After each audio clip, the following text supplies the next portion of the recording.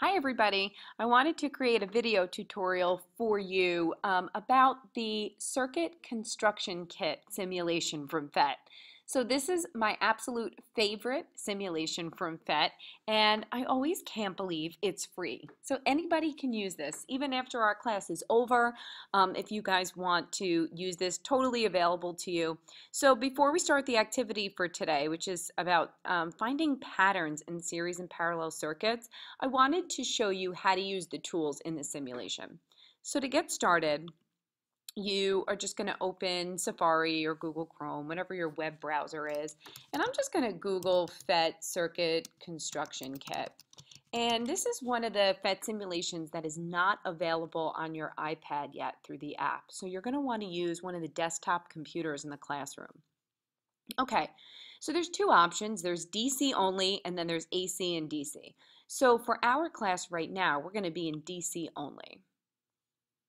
Okay, so now you're here. This is the sim that you need. You're just going to go to download, and I'm going to kind of grab that from here. And a lot of times you may get the security preferences. So this is telling me this is from an unidentified developer. So what I'm going to do is I'm going to need to go into my settings on my computer, and this may happen to you as well when you're working.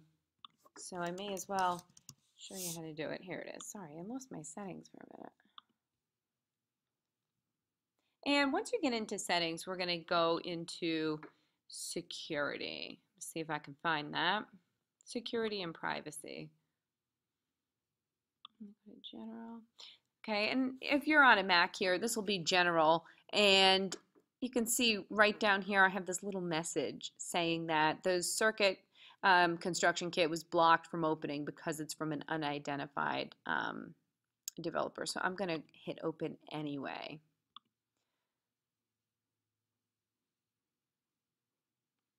Okay.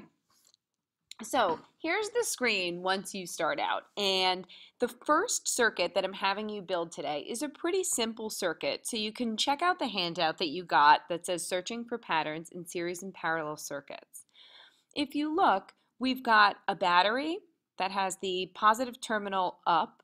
So I'm going to pull a battery from the side, and all you're going to do is you're going to click and drag it. Now this battery isn't oriented the way that I need it for the activity. But if you click on one of the ends, see where these red circles are, it allows you to rotate the object. And this will be true of all of the circuit elements that we can choose. Okay, so now I have the battery the way I need it to be. And basically I have a wire. And then I see something that says A2. The A's stand for an ammeter. So an ammeter is right over here in tools. And an ammeter, see how it says AMM? So it should remind you of the unit amp, right? So an ammeter can measure the current through a point in the wire, or, the circuit element. So in this case, let me build the circuit first. So I'm going to build a little circuit first. And you might see as I build this that you could probably do it in a simpler way. For example, I could have just used one wire here, but I'm going to build it just like the picture as we get started. Okay, so this is telling me that I need an ammeter at this point. You guys will see A1, I think, on your paper. So see, I checked off ammeter, and now I have this ammeter available down here. So I'm going to put it right in series with the battery, okay? Okay, so now after that, I have some more circuit elements. Then you're going to see a number 1 on your paper. That number 1 is the first light bulb. So we can grab a light bulb from the tools here. And what I love about the circuit construction kit, or one of the things that I love, is that when you look at the light bulb, just like in class, see one of the leads will be at the bottom of the bulb and one will be on the side here at the metal part. And it doesn't matter which lead I put on the bulb, right? And again, you can rotate it when you click on the red circle. Okay, so now I have my bulb, and the bulb is connected back to the negative terminal of the battery. Now I could use a wire here, use another wire here, and then a third wire here. But when you are looking at a circuit diagram, even though you see all of these corners and things, it's really just one wire, so I can bring that back. So check it out. The bulb is bright. You can see all of these rays, okay, should give us the relative brightness of the bulb. You can see that these blue dots represent the flow of electrons. And what's interesting is that the conventional current is going clockwise, but the electron flow is counterclockwise. And notice that your ammeter up here, right? Your ammeter was at 0, and once you turned your circuit on, it gave you a reading of 0.9 amps. Okay, now there's one more, I'm going to kind of move this. There's one more element to the circuit that we haven't added yet, and it's on your circuit diagram as V1. V1 is a voltmeter. Now, a voltmeter is going to work way different than an ammeter. So let me show you how. So look over here for tools, and we can click voltmeter. And there it is, just shows up on your screen. So let me move them to the side here. A voltmeter has this black lead, and then it has this red lead. And we're going to talk more in depth about voltmeters really soon. But the voltmeter is going to be able to measure the delta V, or the electric potential difference between 2 points. So notice, very different than when you're measuring the current with an ammeter. The current with an ammeter is at 1 point. And so when we put the ammeter in, we put it in series with the rest of the circuit elements.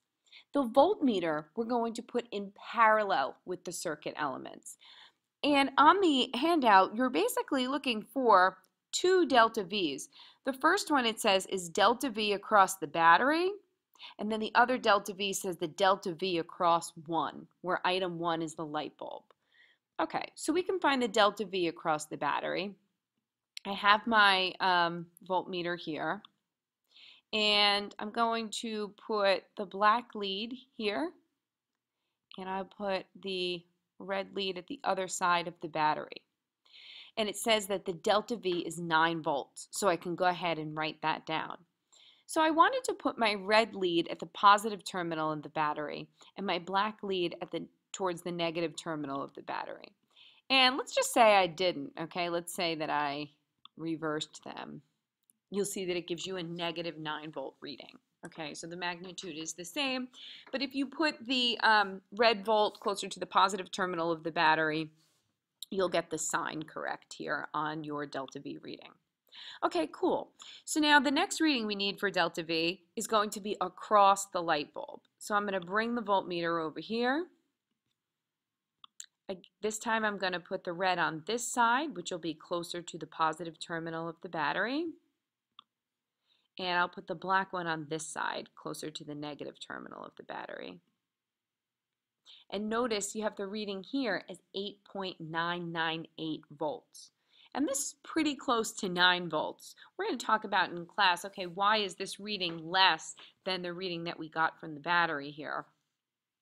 But for the purposes of the activity today, you can just put 9 volts in for this reading, okay? Okay, so that's how you can set up your simple circuit in the circuit using the circuit construction kit. I hope that you found the tutorial really helpful to kind of get you started. And every time you see those voltmeters, make sure that you see exactly where those leads are going. So the main idea, guys, is that with a voltmeter, you're measuring the delta V across some circuit element, whether that be the battery or a light bulb. So that's why you have these the red and the black, because we're measuring 2 points, the electric potential at both points, and then we want to subtract those. That's what's giving us the delta V. Okay, and that's done for you by the voltmeter. Whereas when we're measuring the current using the ammeter, we're getting the current through that point. Okay, so we have 1 point, and that's in series.